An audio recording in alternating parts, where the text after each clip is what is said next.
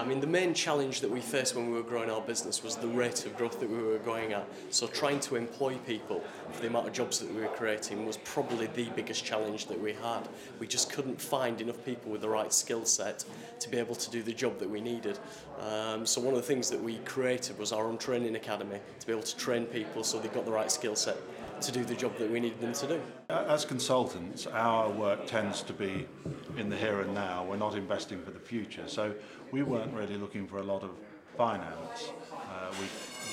We were able to finance growth out of our working capital, but what was invaluable to us was the support of people like UKTI, the British embassies around the world, the various things like China, British Council, India British Council, organisations like that, which could introduce us to the right people, tell us some of the ways of doing things, and advise us of the pitfalls in various countries. And as I say, I think that was instrumental to our ability to go into new countries and start operating fairly quickly. I think it's ambition. It's all about getting British businesses to want to grow, and to grow employees, to grow profits, to grow wealth generation, to grow exports, because that's the way by which our economy is going to grow.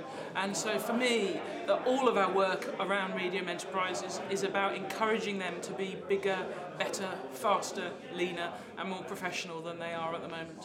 Certainly a big challenge that we've been addressing is looking at how we access a funding ladder.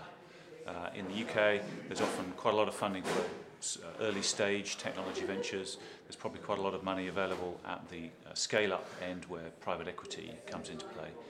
But in the middle, there's probably a funding gap where it's quite hard to find venture finance, and where the public markets are currently quite risk averse. So we've been looking at innovative ways in which we can address that.